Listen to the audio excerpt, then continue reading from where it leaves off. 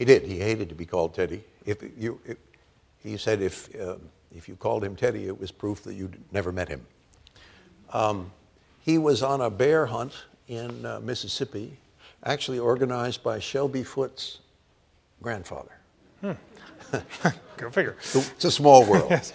And a scout had gone out and found a bear, and they were going to have him shoot it. And it was attacked by dogs and wounded. So the guy tied it to the tree and then said, "Mr. President, now you can come shoot the bear." He said, "I'm not going to shoot a bear that's tied to a tree," and thought it was a terrible hunt. That story got turned into, by a wonderful cartoonist, into TR refusing to shoot a baby bear, which it was not. It had nothing to do with that. The bear got smaller and smaller in the memory.